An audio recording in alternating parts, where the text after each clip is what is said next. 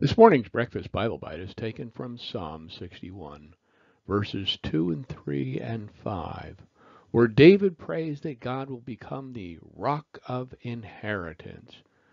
Verse 2 of 61 reads, "From the end of the earth I call to you when my heart is faint. Lead me to the rock that is higher than I."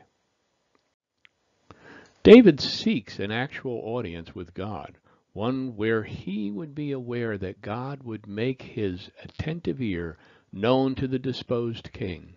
He is not interested in the suppositions of prayer answers perceived by ritualists who have sung their harmonies and are satisfied with their self-concocted answers. David is not interested in the concoctions of men. He seeks an audience with the one who stands upon the higher pedestal than he himself does, one who is a rock and is higher than David himself. On this side of the cross, Christ is that rock, and he has left each true believer with an indwelling presence of his Holy Spirit, who is prepared to communicate our prayers directly to the throne room of heaven. Our wants, our needs, and our unfulfilled obligations, these address the ears of Almighty God. We read in Romans 8:26, "In the same way the Spirit also joins to help in our weakness, because we are limited in our understanding of the outworking results of these prayers.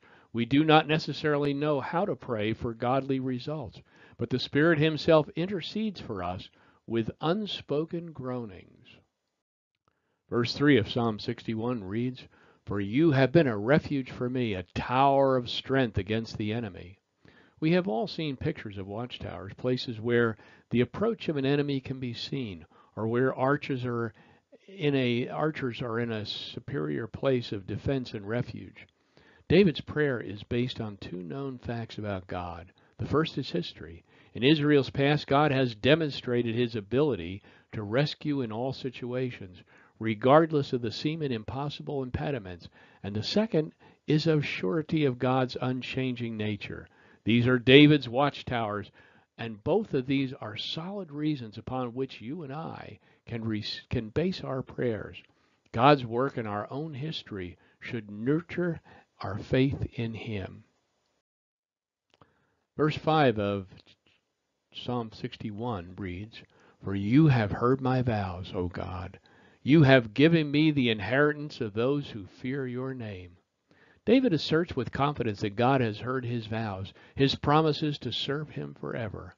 I'm not certain what gave David the confidence to know that God has heard him, but for you and me on this side of Pentecost, it is God's indwelling Holy Spirit that gives us that assurance. What I am certain of is that our God is a covenant keeper, and we must never take lightly our promises to him.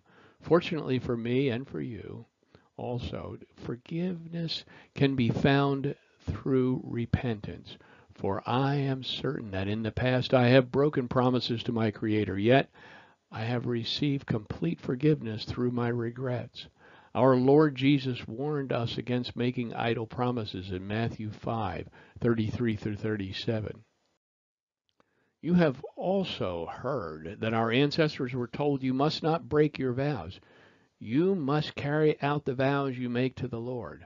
But I say to you, do not make any vows. Do not say by heaven, because heaven is God's throne. And do not say by the earth, because the earth is his footstool. And do not say by Jerusalem, for Jerusalem is the city of the great king. Do not even say by my head, for you can't turn one hair white or black. Just say a simple yes, I will, or no, I won't. Anything beyond that is from the evil one. How many times do we hear the slang phrase, "I swear to God," come out of someone's mouth? All that has been troubling David's mind has passed as he looks forward with confidence, having no doubts that what he asked for will be conferred. The inheritance given to David is the same that is given to all of God's children. It is the privileged presence, prayer, and peace of knowing that we have been adopted in it as part of God's family. We are children of the King. The Spirit writes through Paul's pen in Romans 8:14. All of those led by God's Spirit are God's son. For you did not receive a spirit of slavery to fall back into fear, but you received the spirit of adoption, on whom we cry out, Abba, Father.